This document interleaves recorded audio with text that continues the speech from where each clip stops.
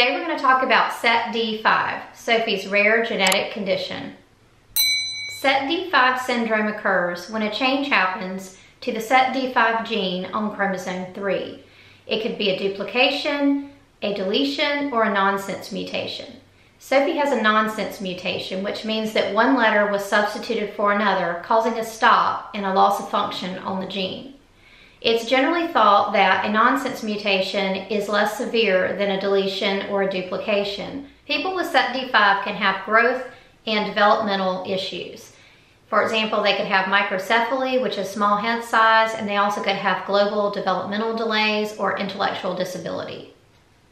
They may also have certain medical conditions such as heart defects, seizures, vision and hearing problems, scoliosis, leg length discrepancy, and extra fingers and toes. It's important to note that all patients with SETD5 do not have all of the symptoms. It really depends on what type of change occurs on the SETD5 gene.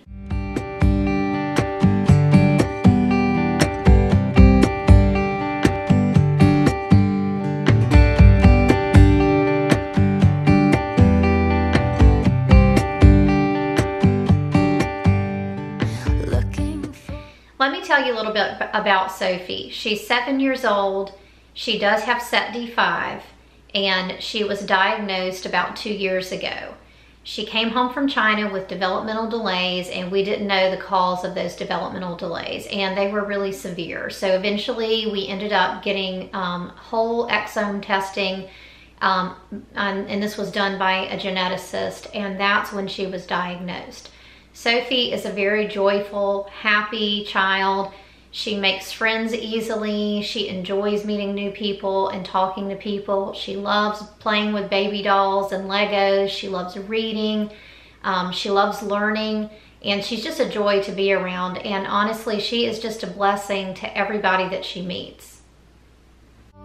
The secret smile, little things I remember. A hand upon my heart as her, she was a believer. Sometimes I can feel her arms holding. Sophie has global developmental delays, so she's delayed in all areas, in speech, in occupational therapy, fine motor, as well as gross motor skills. Currently, she receives speech therapy twice a week, occupational therapy once a week, and physical therapy once a week. She operates at about the level of a 4 to 5 year old, depending on what the skill is that she's trying to do. Socially, she's probably closer to age 5, and she gets along really well and plays really well with 4 and 5 year old children. When she's tested in speech, she usually tests more like a 3.5 year old to 4 year old. Childhood apraxia of speech is a condition that she has that affects her speech development. It is a very severe speech disorder, and it has to do with her brain not communicating well with the rest of her body to help her talk, like her tongue and her mouth muscles. So there's a disconnect there. In addition to having childhood apraxia of speech, she also has dyspraxia, which is an overall global body apraxia. So it's really the same thing, where her brain, there's a disconnect between her brain and the rest of her body in terms of how she needs to make her body move.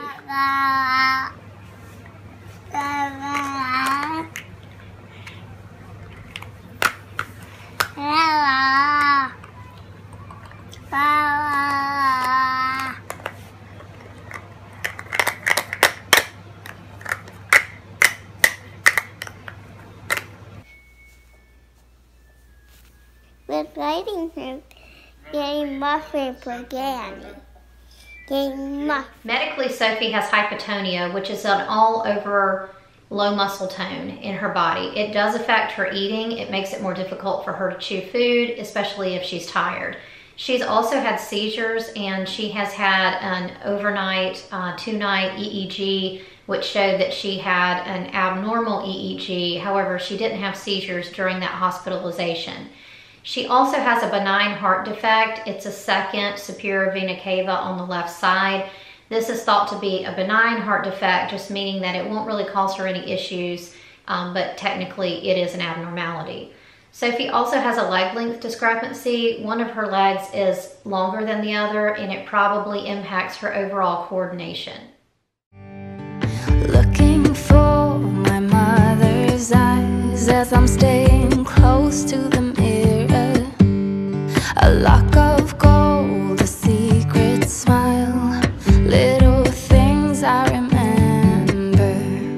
Place a hand upon my heart as her, she was a Sophie completed kindergarten this year at age 7, so she was behind a year. We did kindergarten last year as well, and she just was not ready to go on to first grade. So we do homeschool, which has been a benefit for her because we can just go over concepts over and over again and spend as much time as we need to before we move on. Some of the literature for SETD5 suggests that kids with SETD5 are probably not going to read, and that some of the activities of daily living type skills would be better to do with them rather than some of the academic skills like reading and writing. However, we didn't want to give up on that, and with a lot of just sitting and working with her and perseverance on her part, she is reading now. So she's beginning to read, she's beginning to add and subtract, and her handwriting is improving. So we're just going to keep going at her pace, and I feel like she's making a lot of progress, and I'm really encouraged. So if you want information about homeschooling with SETD5, I will put a card up here, and you can click on a video that we have about her kindergarten year and some of the curriculum that we used that worked and others that we tried that really were not a good fit for her. Thanks for watching our video, and I hope it's helped you understand SETD5 a little bit better and get to know Sophie a little bit more.